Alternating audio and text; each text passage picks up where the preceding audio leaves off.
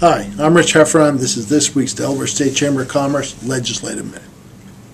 Last week you probably saw the new opening to our Legislative Minute that was put together by Kelly Wetzel, who's actually the producer of this program. She's a young producer just starting out. I'm sure it'll lead to greater things, and she'll coordinate my staff. As long as I've been around, we've probably been better off starting out with the Star Wars long ago in a land far, far away, but this is that was the beginning they selected, and actually I think it's pretty good. Gets us off to a rousing start. This week I'm going to talk about three bills: House Bill 283, House Bill 308, and House Bill 297. I said a couple weeks ago things would begin to pick up with the legislature, and obviously it has. House Bill 283 we've talked about before. It's a bill that does a number of things, some of them favorable to veterans.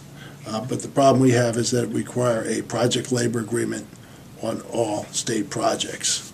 Project labor agreement means whoever would win the bid would have to pay union wages, would have to agree to union rules, and the employees, whether they were union or not, would have to pay into the pension fund and pay dues. We don't think that's fair. We think it's costly, and we oppose the bill. As a matter of fact, we just sent out an email to all the House members letting them know that we oppose 283 and think it would be not be a smart thing to do for the state of Delaware and the citizens of the state of Delaware and the taxpayers. House Bill 308. We've also talked about that bill. It passed the House. It's over. It will be in the Senate Insurance Committee this Wednesday, and that's the bill that workers' comp would allow a injured worker to both recover on workers' comp and also any other insurance that might be in effect. We think that is in conflict with the workers' comp system that we set up and the changes we set up in the workers' comp system, where if you're injured in a job, you can recover workers' comp, and that's exclusively recover from workers' comp. It'll be, like I said, in the Senate Insurance Committee this week, and we'll find out a little bit more about the bill. We know there is some opposition in the Senate. We think it will drive up costs of workers' comp, and frankly, in the end, companies will start looking at the other insurance they have, such as long-term disability insurance, and they might feel it's not worthwhile to keep that insurance, since those costs will go up if people begin recovering from both workers' comp and long-term disability. Lastly, House Bill 297.